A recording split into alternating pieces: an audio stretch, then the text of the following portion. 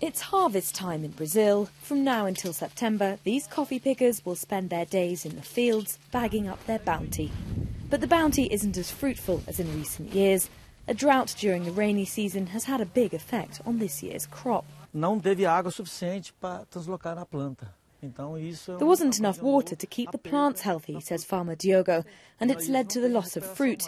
There's no way back. It's all shriveled and dry. There's nothing inside. It's not just a problem of damaged beans. This year's drought has had a financial impact too.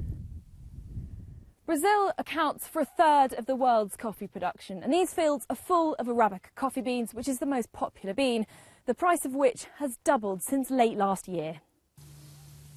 While the focus is on this year's harvest, there are concerns about next year's too. A lack of water has stunted the growth of younger bushes. Farmers are worried that could mean smaller and fewer beans when it comes to harvesting next year. But despite higher prices, there's still not a supply problem in the coffee market yet. Producers have been selling their stocks from previous years to keep prices stable, and many big coffee buyers have locked in lower prices. But, says this coffee exporter, that won't last.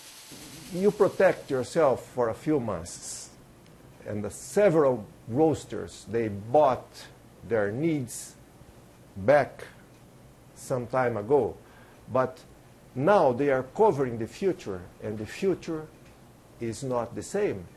It's unavoidable that you are going to pay more for your coffee in the few coming months. That's unavoidable. For now, though, the priority is to get the beans that have survived the drought to market.